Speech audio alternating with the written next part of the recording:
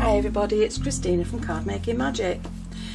In the last video we painted this particular dress form, but I'm now going to show you how to make the little skirts that you will need to go around your dress form.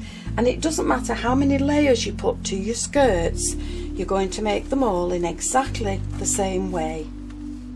So let's go ahead and make the skirts. Now you need to choose the fabric that you're going to make your skirts out of, and this is just a nice soft lace or net, and you're going to need a piece of fabric that goes at least twice around your doll, and you need to measure the distance from her waistline down to the hem, and that will depend on the size of the mannequin that you're using. Mine is 10 centimeters from the waist down to the hem.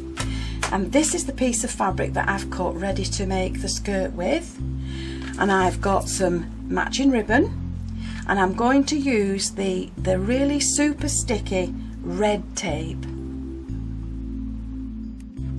Now I need to know the distance around that waist, so I'm just taking a piece of odd ribbon, and with a little bit of overlap I'm just going to see how much material I need, and then I'm going to cut that piece off.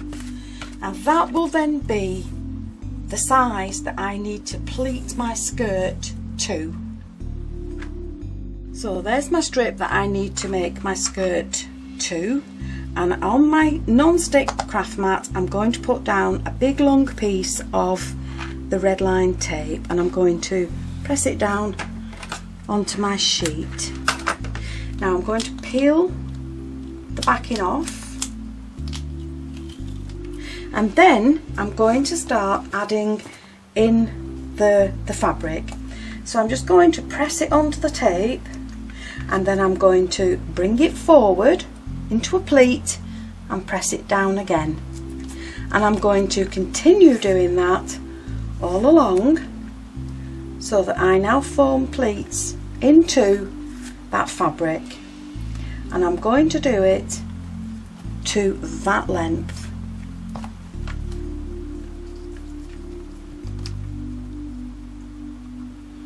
So just keep pressing it down, and if it's too long you can always trim it off when you've finished. So just press it down onto the tape, and now you can see that the pleats are forming in that fabric. So there's my fabric pleated, and I'm going to take one of the ends of the tape off the sheet and I'm going to bring it across the pleats, still on the edge, and that will just hold all those pleats in place, and do the same at the other end and bring that across. That's just keeping your pleats in place. And then with your ribbon you're going to take a piece of ribbon and you're going to very carefully stick it onto the top of that sticky tape and trim the end off. Once you've got your ribbon stuck on one side, you're going to very carefully bring it off your sheet, flip it over, and you're going to add ribbon to the other side of the sticky tape. Just marry it up with one side, and then you can trim that off, and with your scissors you can just trim off any lace that is outside. So there you have the first part of your skirt done. Now once you've got your skirt pleated and your ribbon in place, you need some Velcro, and this is hook and loop, and obviously I've got the two separate pieces. So I'm just going to cut myself a piece from each one to fit along that band, so I only need a thin piece. Now with the two opposite pieces of the Velcro, this is self-adhesive, So I'm just going to take the backing off and I'm going to pop one along that outer edge, and then I'm going to turn the whole lot over and put the corresponding piece along the other edge. Once you've got your Velcro in place, you're just going to pop the skirt around your dress form and the Velcro will just keep it in place.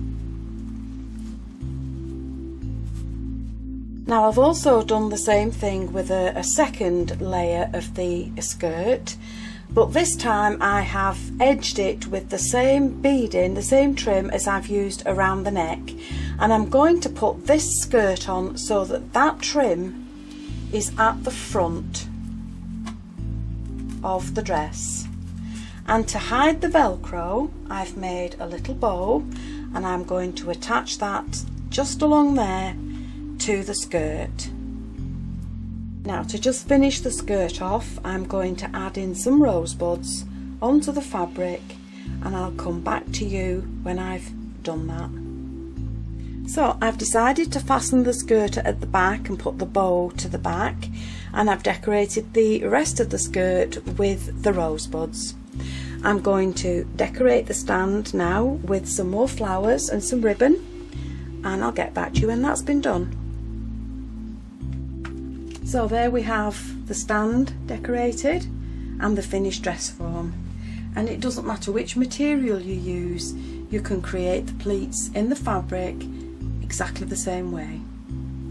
In the next video I'm going to make a different style hat to go with your dress forms.